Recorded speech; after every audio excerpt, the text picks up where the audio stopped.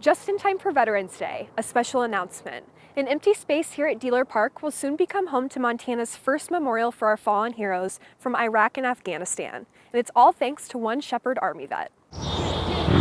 Located right in the heart of Billings. Yes, Google and it'll take you right here. Here at Dealer Park, fond memories of excited fans rooting on their favorite players. It's a nice quiet location when there's not a game going on, of course. Home to the Billings Mustangs, and soon a special memorial. It's a necessity to be able to have other veterans come here and heal and grieve and honor, pay tribute. Rick Baker served the United States Army in Afghanistan. When he returned home, he spent much of his time at the Vietnam Memorial in Washington, D.C. When returning to the Treasure State, he was motivated to do more for vets just like himself. It was inspired by all Montanans killed in action from Iraq and Afghanistan campaigns and more. He started a nonprofit in 2020, Hoodies for Heroes, selling sweatshirts to raise money to build a memorial in Montana for our fallen Iraq and Afghanistan vets, one of those being another Shepherd native. Staff Sergeant Terry Lynch, who I went to high school with out of Shepherd, who was killed in action, who's on the front of our hoodies. That dream, while years in the making, is slowly becoming a reality, thanks to Billings Parks and Recreation. We can't come up with all the ideas, and so I'm really excited when somebody comes to us with an idea, we can say yes to it. Baker and his team brought their ideas to the board, which voted unanimously on Wednesday for the memorial to be built at Dealer Park. I think it's fantastic that,